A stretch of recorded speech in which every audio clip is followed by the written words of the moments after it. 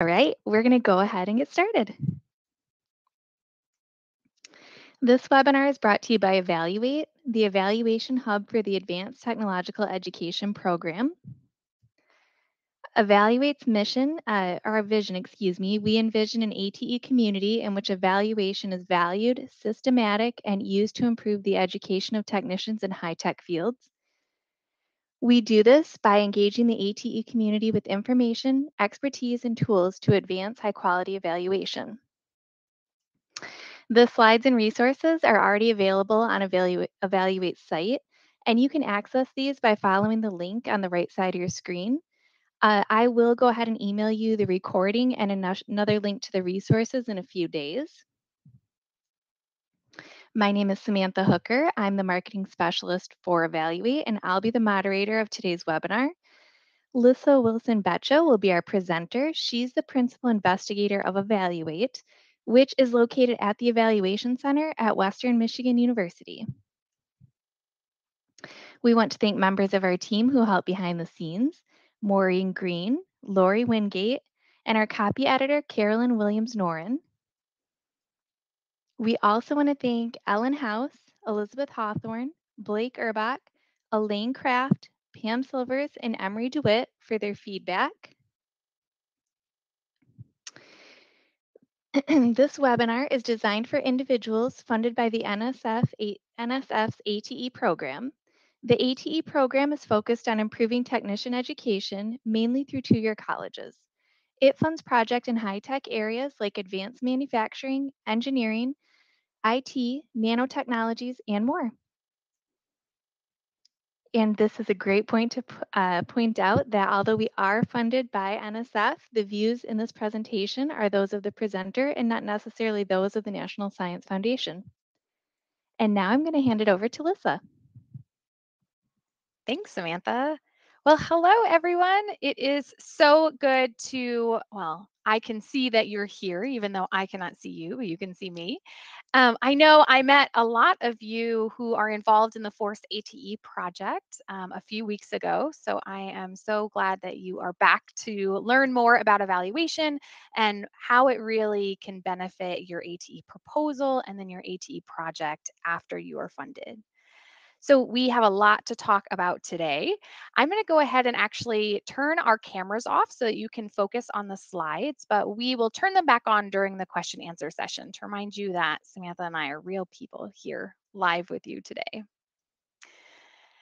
So, like I said, we have a lot that we want to go over today, but just to begin with, I want to check in with you about where you're at thinking about evaluation, because we know that sometimes the term evaluation, the idea of integrating an evaluation into a proposal, people bring some assumptions, some feelings, sometimes some baggage with them into the conversations about evaluation. And that is completely fair. But I would like to know what you're all bringing in with you to today's webinar. So to start off with, use the chat box, which is on the right side of your screen if you haven't found it already, and share one word that comes to mind when you hear evaluation. So just one word, no judgments, don't hold back, good or bad. I want to hear it all.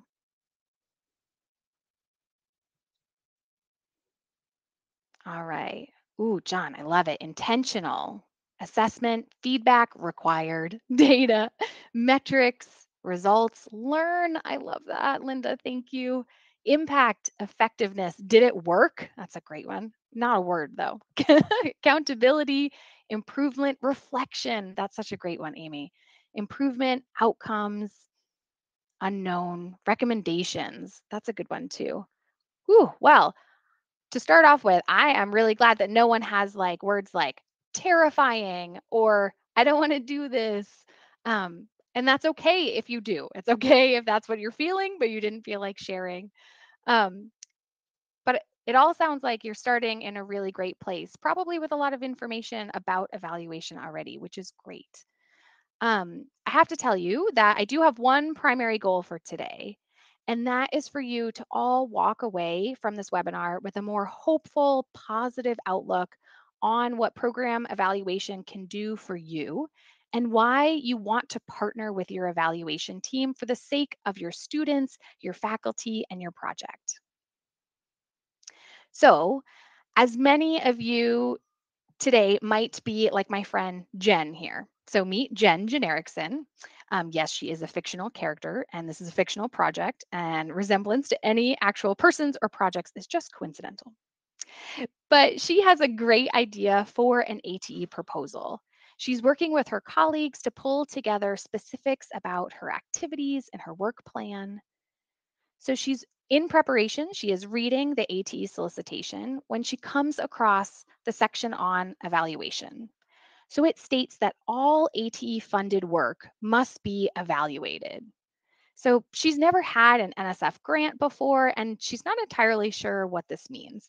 In fact, she has a lot of questions like, what is evaluation? Why should she do it? How much is this going to cost her project? Who can serve as the evaluator of her project? Where is she going to find that person? So, in today's webinar, I intend to answer all of these questions and any other questions that come up for you along the way. So, please feel free to actively use the chat box throughout today's webinar. We're going to have a few intentional question answer breaks, but both Samantha and Maureen are closely monitoring the chat to flag those. So, we'll absolutely come back to that. So, a quick caveat today is part one of a two-part series of evaluation webinars for people in this pre award stage where they're developing an ATE proposal. So, today is an introduction, an overview, kind of like a quick start guide to what you need to know about evaluation as prospective grantees, grants professionals, or maybe administrators. And then on July 24th, in part two, we're going to dive into more of the details and specifics about how precisely to write an evaluation plan. So, exactly what do you include, right? What should I put in there? But in both webinars, what I want to do is connect you back to a wealth of resources on the Evaluate website so that when you inevitably have a question about evaluation later down the road, you know where to find answers. Caveat number two, as hopefully most of you know who are looking at developing an AT proposal, that a new solicitation is going to be released ahead of this year's AT submission deadline.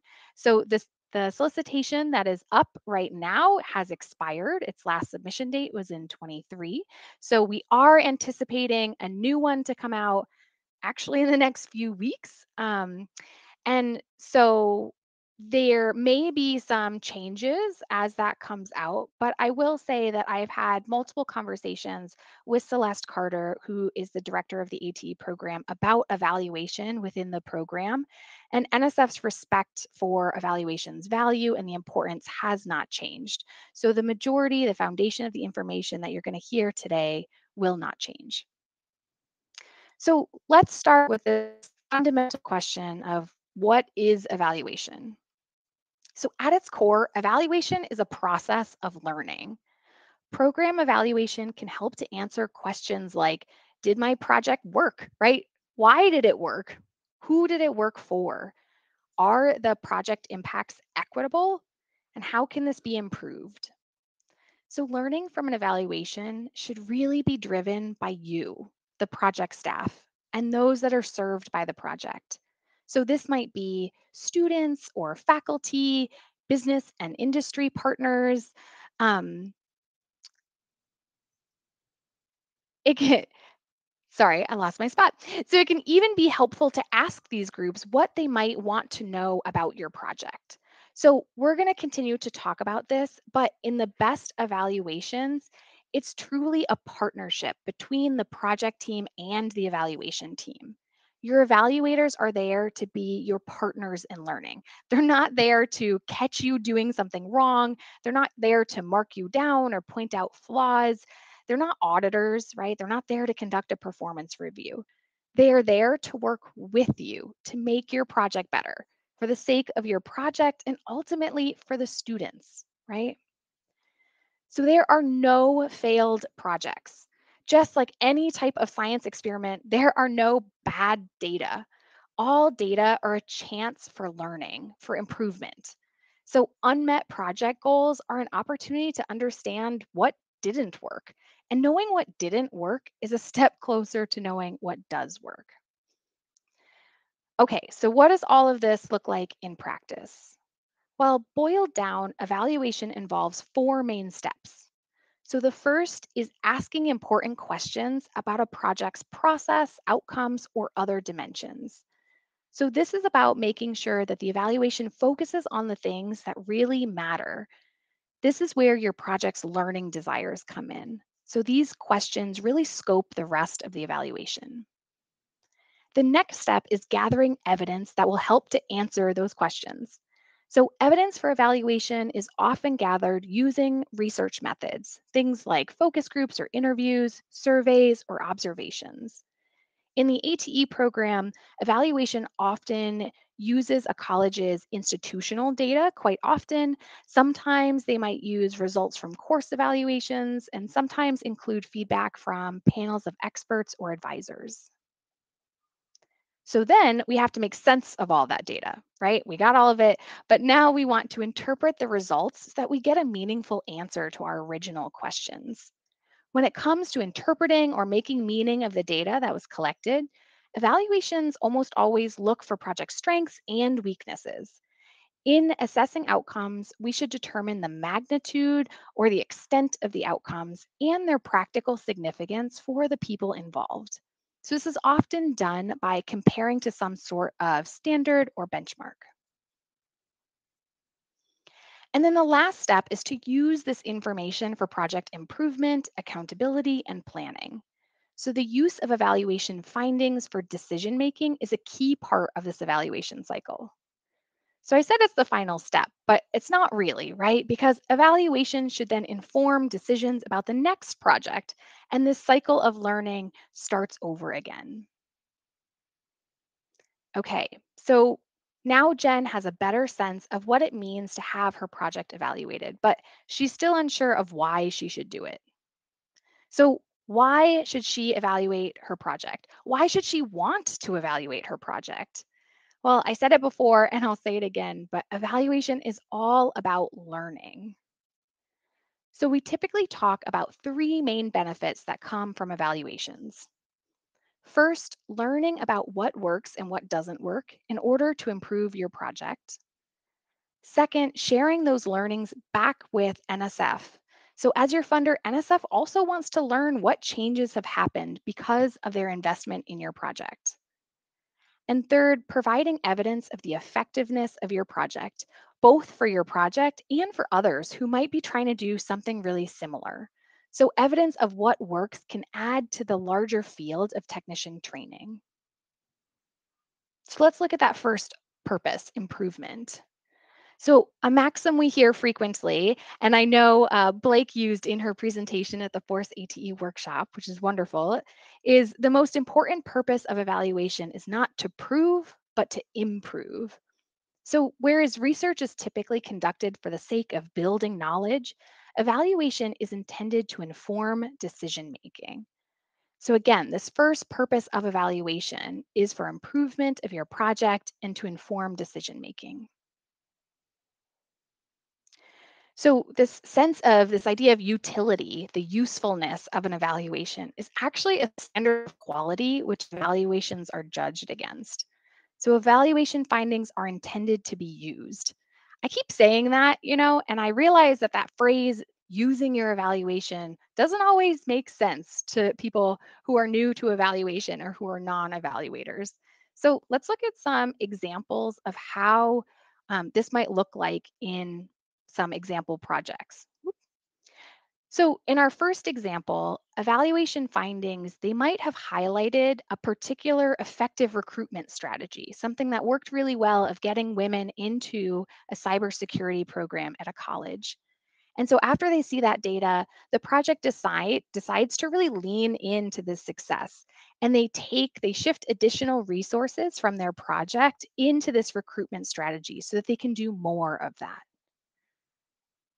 In a second example, the project evaluator might share that faculty in a professional development workshop, they had a particularly difficult time understanding a unit on semiconductors.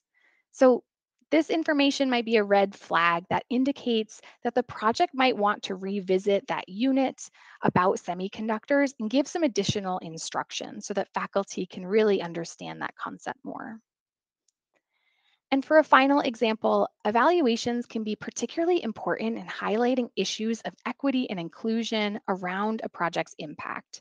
So, for example, an intern program funded by a project might be particularly helpful for white students, but when interviewed, Hispanic students talk about how they don't feel a sense of belonging to the program and they feel like they can't fully engage with the industry partners. So, this kind of evaluation data is a really great insight into what's really happening and gives the project a chance to address that.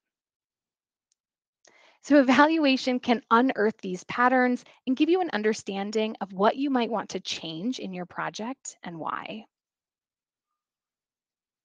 Okay, so the second purpose, accountability. So, as a future funder of your project, NSF does require an independent evaluation.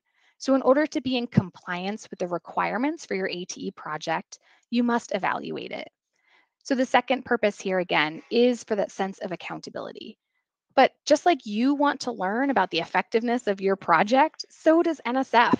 So, at a basic level, evaluation enables a high degree of accountability. Individual grantees are held accountable for their use of federal funds, and the information helps NSF be accountable to Congress to justify the continued support of a program. So, projects funded by the NSF have to submit annual reports through an online system called research.gov. So, here on my little computer screen, you can see a recreation of what those main report sections look like. So there's this section called accomplishments. And in that section, grantees are going to then report on their project goals, activities, results, and outcomes. So evidence from your evaluation of your project results and outcomes are going to come right from your evaluation. And this is a really important thing that you want to make sure to include in your future reports because your program officer is going to expect you to upload your evaluation report into this section. But they're also looking for you to react to your evaluation findings. They want to know what you learned and then what you did with that information. So, if you made any changes in your project, your evaluation findings could be one way that you justify those changes. So, there's another section in the report called changes or problems. So, if a project encounters problems or opportunities, right, to shift a project's focus a bit to maximize their outcomes, evidence to substantiate that change in their plans can include findings from the evaluation in this section. So I know you're all at this proposal stage right now, and you might be thinking, why are you sharing information about reports before I've even been funded? But here is just to remind you that your evaluation and integrating it throughout your proposal, throughout your project, is going to come in handy when you have to do these annual reports. You're going to find those evaluation findings in your evaluator a really valuable resource to make sure that you are answering what your program officer wants to know. So the third purpose of evaluation is for evidence. So we hear a lot about evidence-based practices or high impact practices in education. So we trust that systematic research and evaluation of these efforts have provided evidence that they work, right? So just as you borrow from others' successful interventions, one day someone else might borrow from yours. So your evaluation provides evidence of what works and what doesn't work, both equally important learning opportunities. So I like this cartoon here where two people are talking and one person just asks, "So did it work?" So, another reason that you're going to want evidence of your project's outcomes is if you apply for a future grant. Um, so, When you go back to NSF to ask for funds for another grant, your proposal will start with a section called Results from Prior NSF Support. So perhaps you may have to already write that section if you are not new to receiving NSF funding. So this subsection, again, it has to include evidence of specific outcomes and results, including metrics to demonstrate the impact of the project's activities. Again, this comes from your evaluation, right? So it's important to consider at the start of your project what kind of evidence you might want to have at the end of your project. So I want to use this results of prior support to look at an example. So here are three sets of statements that could show up in results of prior support section in a future proposal that Jen might submit. I want you to take your time and read these examples carefully, and then use the poll, which is going to show up on the right side of your screen. But you can use the poll to indicate which examples would be the most compelling to reviewers of that proposal as evidence of outcomes.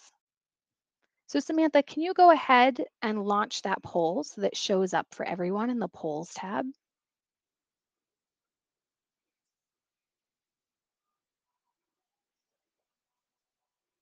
Oh, let me see. I can go ahead and do that.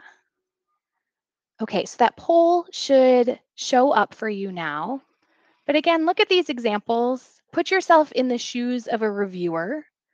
Which is the most compelling description of outcomes, of evidence of a project?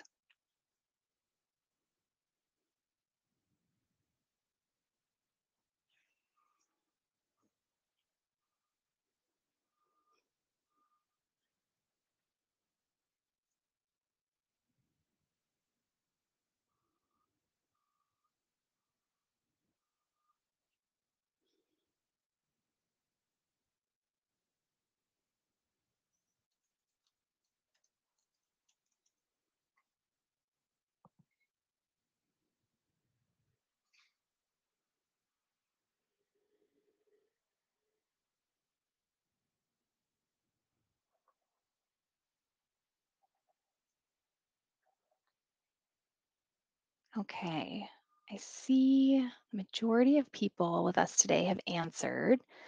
So you should be able to see the responses to the poll, but it looks like about 93% have chosen example C. Yeah. So let's just look at these for a second. So in example A, they only really said what they were funded to do, right? So Celeste Carter, the ATE program lead, actually says that this is really common in ATE proposals, that people just kind of cut and paste from their prior proposal. But saying what they intended to do, it's not really compelling evidence that they did those things of outcomes of their prior projects, right? So not example A. So in example B, it really only reports activities, right? So it has a lot of numbers, which are great: 150 students enrolled, 300 students benefited, 400 potential students. But these are just counts of what happened, right? There isn't actually any evidence of what happened to the students as a result of these activities. But when we look at example C, we see that this really answers that question of so what, right? So what happened to those students after they participated?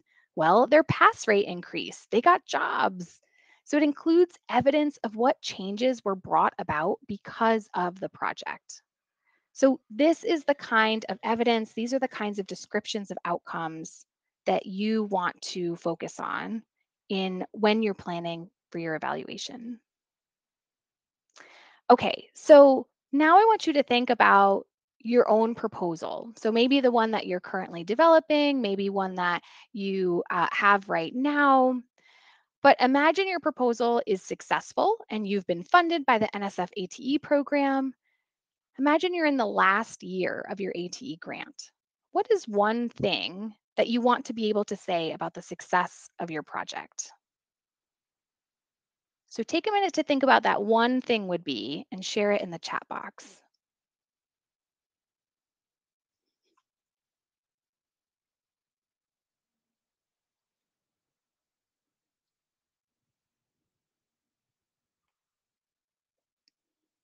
Yeah, so Jasenia said degree of impact, but what kind of impact is that? We'll unpack that impact a bit. Tiffany says student completion. Yeah, and really thinking about what does that mean, student completion, right? Is that degree obtainment? Is that uh, completing a certain number of credits? Because that can be different for different programs, different projects, different institutions. An increase of graduation rates, retention rates, right? People go there, but then we want them to stay. Change in knowledge. Yeah, that's a good one too. Joel says student placement and jobs or internships. Absolutely. I think, especially in the ATE, right? Like, how are we serving the needs of workforce, business, industry partners? Students gained learning complex science contents. Absolutely. So, really being specific, yeah, right? Maybe not just increase knowledge, but increase knowledge in what? In your proposal, I think that that's what reviewers are going to be looking for. Were we effective in placing students? Absolutely. Student confidence, that's a great one too, Tiffany. Wonderful. Yeah. So it's a really great thing to keep in the back of your head to say, like, this is the things that we want to be able to say about our efforts, about our work, right? And make sure that you're constantly reminding yourself that that's what your evaluation is working towards. So if you want to know more about what goes into this results from prior support section, and you want to write a good one, go ahead and check out our checklist on this topic. So it includes the NSF requirements plus suggestions from Evaluate on getting the most out of this section.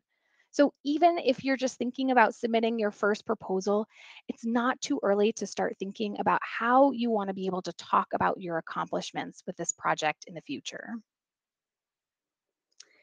Okay, so now Jen has a good grasp on what evaluation is, what it looks like in practice, and why she wants to do it. But of course, her big question is what it's going to cost her project. But before we dive into that question, we're going to take a break to answer any questions that might have popped up for you in the moment. So I'm going to turn our cameras back on and hand it over to Samantha. Thank you, Lissa. And yes, as Lissa said, please go ahead and put any questions in the chat box as we go through. I'll go ahead and mark those and make sure that we're addressing them during our question breaks. Lissa, while we wait for people to drop a couple questions in there, I do know a very frequent question we get that might be good to address. What is the difference between assessment and evaluation? Absolutely. So the term assessment is used quite frequently in education, right? And most often we hear assessment used in terms of measuring students' learning, right? So this could be in a classroom. We hear of formative assessment where we're making sure students are learning along the way. Assessment in terms of standardized testing, right? You're all really familiar with this.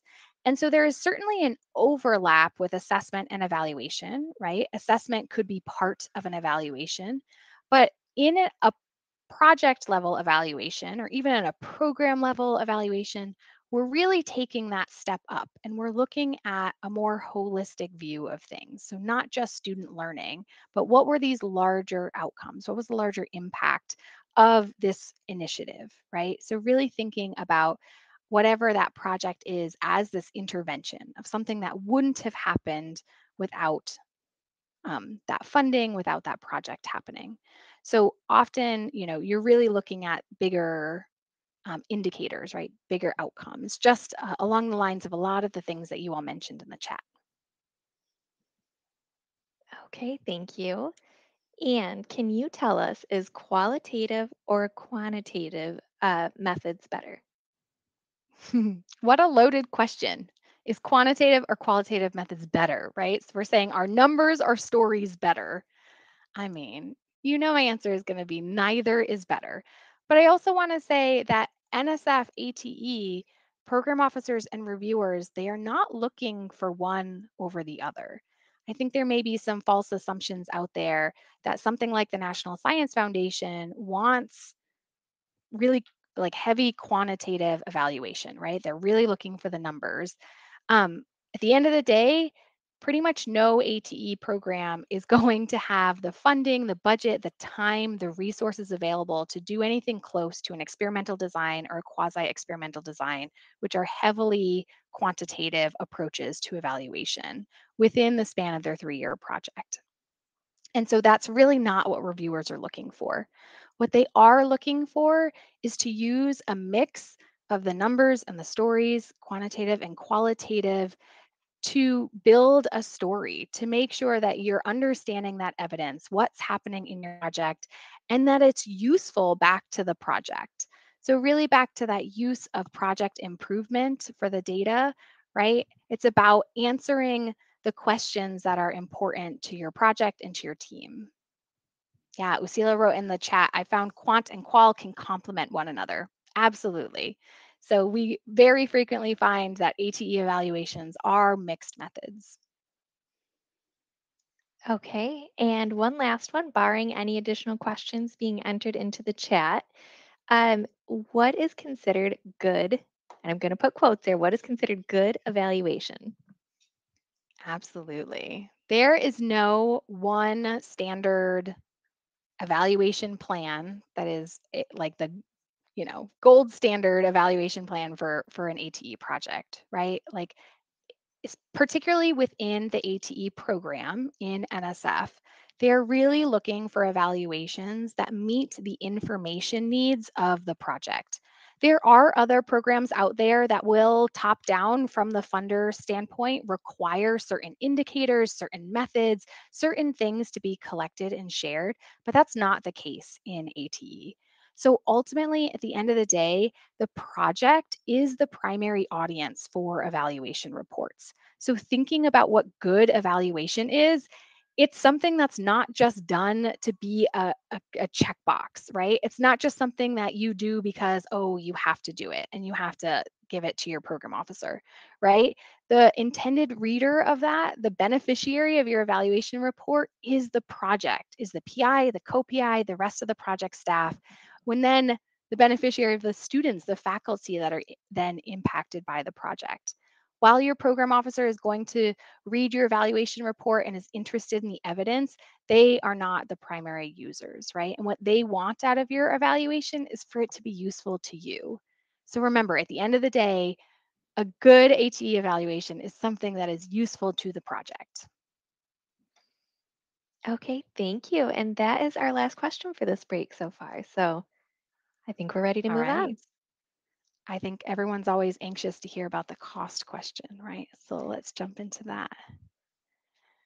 All right. So as a reminder, we do have another question break coming up. So if you have any questions, um, feel free to put them in the chat at any point in time. Okay. So again, back to this question that I frequently find is on the mind of people developing proposals. How much is this project evaluation going to cost?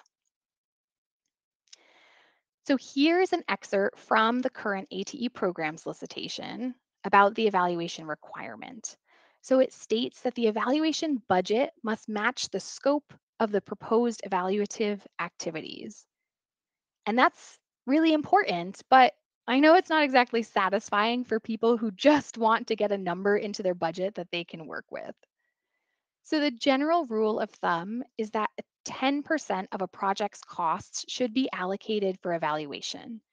And that's evaluation in any context, beyond ATE, beyond NSF. We see this kind of 10% rule of thumb. So that's a good place to start. And then you can go up or down from there. So sometimes I hear between 8 and 12%, right? But again, it's really dependent on the level of evaluation that's needed for your project. So, a variety of factors could influence a project's budget. So, I just want to share with you some examples of things that may make your evaluation more expensive or less expensive. But again, it all depends on what the project is looking for, what kinds of things you want to learn. So, the first thing that kind of influences an evaluation budget is the type of data that you'll be collecting, right? We kind of just talked about this quantitative, qualitative, right? But an evaluation that is really heavily qualitative, the data tends to be more time intensive when it comes to collecting it, cleaning it, and analyzing it. So sometimes we see that evaluations that more heavily rely on qualitative data can be more expensive. But as we talked about, we very often see that mixed methods, so kind of in the middle of this. So, another factor is whether or not the data has already been collected or whether it will be newly collected. So, sometimes evaluations can use existing data, and that data can be less time consuming for the evaluation team compared to when they need to gather that new data, right? So, collecting new data can make an evaluation more expensive. Different evaluators interact with projects differently. So, if you're looking for an evaluator who's going to be highly responsive to changes in your project's activities, timelines, or data needs, that might be more costly than, say, a rigid, less responsive evaluation. The level of engagement from your evaluator can also influence the cost of an evaluation. An evaluator who is more involved with meetings or decision making, that's going to be more time, right? Which of course is going to cost more. So there are elements of support by project staff that can help in evaluation efforts. So sometimes we call this like internal evaluation efforts. So the more a project can support the evaluation, it can reduce the burden on your external evaluation team, making for a less costly evaluation. And then, of course, travel time, right? So, a lot of evaluators do in person site visits to projects, although I've seen that change a little bit with COVID and virtual visits. But there's still something really important in seeing a project in action, meeting people in person. So, longer travel times can lead to a higher budget. So if you're really looking to be more budget conscious, it might be beneficial to look for an evaluator in your area. Although I do not think that there is any impact on the quality of an evaluator if you go, say across the country or something. So I want to share all of these not as a formula to write your evaluation budget, but as some guideposts to understand that that 10% rule of thumb might be affected by the type of evaluation your project is looking for. So it's always best to have an open conversation with your evaluator about your needs and their needs upfront. The fact of the matter is, if evaluation is going to bring value to your project, you have to fund it adequately. So let's look at what this might mean in practice. So remember our friend Jen. Well, let's say that she is going to apply for the maximum amount for projects funded through the Track One, a small new to ATE program. So her total budget would be $350,000 over 3 years. So, most academic institutions will apply an indirect cost to this. Sometimes I hear it called a facilities and administration rate, F&A, but most often it's an indirect cost. And so the institution rates uh, vary widely across institutions, but let's say that Jen's institutional indirect rate is 25%. So that means that $70,000 of her total budget would be made up of indirect funds, leaving $280,000 of the budget for direct operating funds. So, as a reminder, the 10% rule of evaluation is calculated based on the direct operating budget. So, if Jen decides to dedicate 10% in her direct budget to evaluation, that would mean that there would be $28,000 over the lifespan of the grant, which would be $9,333 per year. So these funds would go towards the evaluator's time, as well as their travel expenses and overhead costs. There might be some other miscellaneous expenses in here, but these are really the main ones. And so your evaluator budget should really reflect what's needed for your given project. So again, this is a really rough um, guideline. So Jen is on her way to understanding what evaluation is and how much it costs. Um, I do normally we have a question break here, but I want to keep going. So I want to make sure we get through all of this content. I know that there are some questions in the chat, but we have another question break. But make sure if you have any questions about cost, on the top of your mind, go ahead and put them in the chat now so you don't forget. Because I want to make sure we talk about who can do this project level evaluation, right? Because Jen, she has a lot of smart people on her team. And so she's just wondering if they can do it internally. And the short answer to that is no, because the ATE program specifically states that the evaluator must be independent of the project. So the first question we should tackle is what counts as independent? Well, according to the ATE program solicitation, the evaluator can be employed by a project's home institution as long as they work in a separate unit that has a different reporting line than the project's home unit. So this might be something like a different academic department or like an institutional research office. While some larger institutions might have evaluation capacity in other departments, this can become practically impossible at smaller institutions. NSF asks for the evaluator to be independent in order to provide a sense of objectivity and validity to the findings. So sometimes you're just going to have to do a gut check. Can this person objectively evaluate my project? Is there going to be any incentive for them to sway the results in one way or another? If you're on the fence, you're not sure with that gut check, it's really better to go with someone outside your institution. So, an evaluator from outside your institution and project, they're going to have the highest level of independence. They're going to be able to tell you like it is without fear of any political ramifications from their administrators. So sometimes it can feel really difficult to find an evaluator that's right for your project. Particularly some of those smaller or new to AT projects get even trickier. But when looking for an evaluator, it's important to know that there's no specific degree or certification that is required to call yourself an evaluator. But there are a wide variety of companies and organizations that do conduct project level evaluations. Some of these are small evaluation consultants, others are large evaluation centers, sometimes even based at four-year institutions or larger research conglomerates. So, here are some things to think about when you are searching for that evaluator.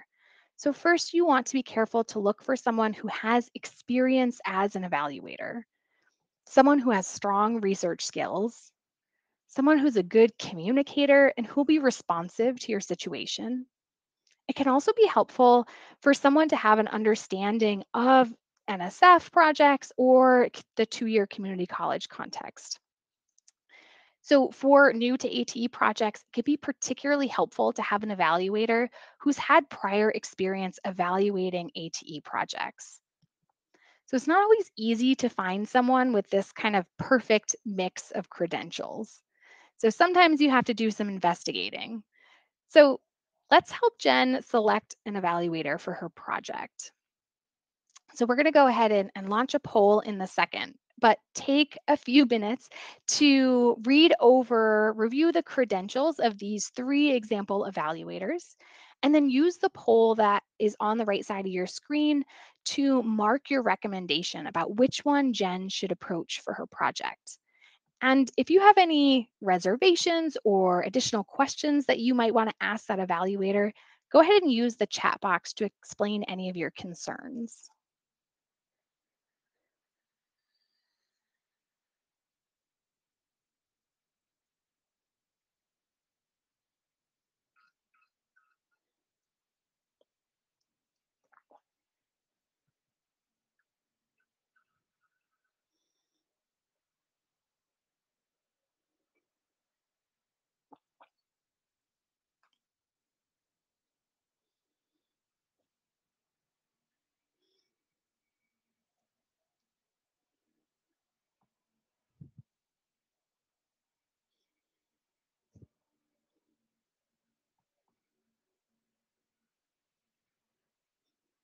All right, I see a little over half of people have responded. So we have about 5% of our audience who would recommend evaluator A, 74% for evaluator B, and 22% for evaluator C. So let's look at some of these a little bit more closely. I mentioned that sometimes it can be really difficult to tell if an evaluator is a good fit from their resume alone. And sometimes, a lot of the times, follow up questions can be really helpful. So, when I look at evaluator A, they seem to have some good knowledge about 2-year colleges, technician education, and student services. So, then I would want to know more about their experience as an external evaluator of grant funded projects. Accreditation, it has a lot in common with project evaluation, but it's not exactly the same thing. So you'd want to ask them, what's your experience with project evaluation? Evaluator B looks like they have some great credentials when it comes to evaluation, but I would also want to know how much time they would really have to work on this project. So, given that they're working with 25 other evaluations, I would expect that they would be working with a larger team. So, I'd want to know who would actually be working on my project and what their specific credentials are. So they say they have prior experience with NSF funded projects. I would ask them, do you have experience with ATE in particular or other projects that are based at 2-year institutions? And then evaluators C, they certainly know 2-year colleges and NSF, but it's not clear if they have experience when it comes to research methods or running evaluations. So I would certainly ask about those things. Yeah, I see Julia mentioned in the comment that B might be a little bit overextended, which would limit their responsiveness, right? Absolutely. Those are good questions to ask, good things to really consider.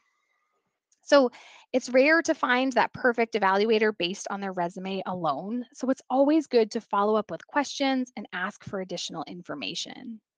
So, to really help with this, we've pulled together a list of questions that you might want to ask evaluators when determining which one's the right fit for you. As an evaluator should fit your project and your team in multiple ways, not only their skills in evaluation, but also their working style and how they approach the evaluation.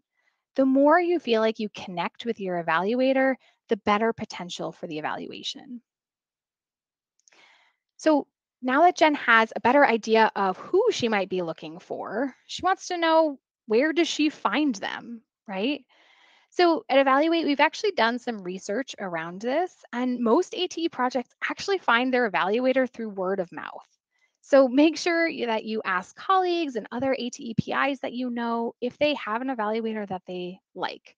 But I also know that that answer isn't helpful for everyone. So unfortunately, at this exact moment, we do not currently have a master list of all the possible evaluators for your ATE project. However, we do have some good suggestions on where you might find an evaluator that meets your needs. So, our first suggestion is the American Evaluation Association. So, they have a national directory of evaluators, and you can search this directory. So, I would really suggest using terms like STEM, education, community college, or even NSF. The American Evaluation Association also has local affiliate groups. So these are regional groups, and sometimes they have their own directory that can list people that are not included in the national directory. So, again, I mentioned while an evaluator doesn't have to be local to your area, sometimes it can cut down on that travel cost in your evaluation budget or maybe increase their awareness of local needs. Expanding the bench is an initiative committed to diversifying evaluation and elevating culturally responsive and equitable evaluation. So they also have a searchable database of evaluators. So similar to the AEA database, I would recommend using those search terms like STEM, education, community college to find the right person. And then, of course, ATE Central hosts a map of evaluators who are currently evaluating ATE projects. So, this is a partnership between Evaluate and ATE Central. And Maureen actually has done a wonderful job recently to make sure that this map is the most updated we can get it. So, there are evaluator profiles on there that list information like their company name, contact information, but it also lists the ATE projects that they've evaluated and the STEM disciplines. And if they are accepting new clients, there should be a little checkbox on their profile because I know that can be frustrating when you reach out to someone and they just say, I'm sorry, I'm not accepting a new client. So, this is also a great resource for finding someone to work with. So, when you get to this stage where you're ready to find and select an evaluator for your project, take a look at Evaluate's guide to finding and selecting an evaluator. So, this is in the resource booklet that you can download on page 4. But this is a really great summary of information that I've given to you today, as well as additional information. So, now, everything I just said about finding an evaluator assumes that you are able to start looking for that evaluator now before you're funded. But this process of procuring an evaluator can be a little bit more difficult depending on your institution's policies. So I wish I could give you a really straightforward map of what this looks like at your particular institution, but it is different in each state and sometimes in each institution. So we highly recommend that one of your first conversations is with someone in your procurement or contracts office, and they should be able to tell you more specifics about your institution. But to give you an overview of kind of two basic paths, right? The first path, your institution will allow you to work with an evaluator pre award, meaning right now while you're developing your proposal. So, this can be a really great way to connect and have your evaluator really inform the full development of your project's goals and objectives, as well as the proposal. The second path In the second path, your institution might say that you need to wait until the project is funded in order to work with an evaluator. So this means that you won't be able to work with an external evaluator while you write your evaluation plan. So you or someone on your project team are going to have to write it. So while this may seem really overwhelming, we know that a lot of other ATE program projects are in a similar boat. And Evaluate has a lot of resources that can support you with this. So first, we have a resource that looks at navigating the evaluator procurement process, right? So this is a guide that can really help you ask questions to understand when and how you can start working with an evaluator. And second, evaluate, we have a checklist for what content should be included in your evaluation plan for your ATE proposal. So this information is exactly what we're going to dive into in our next webinar on July 24th, I believe. It's on a slide in a second. But I want to give you this checklist here and now in case you're ready to get started. But know that we're going to talk through each and every point on this checklist in detail in a few weeks. All right. Well, Jen is feeling pretty good about evaluation now, and I hope you are too. So we are going to have one more question break. Make sure we answer all of your questions. I'll hand it over to Samantha. Thank you, Lissa. Um, First question, at what point do you evaluate? Absolutely. That is a great question.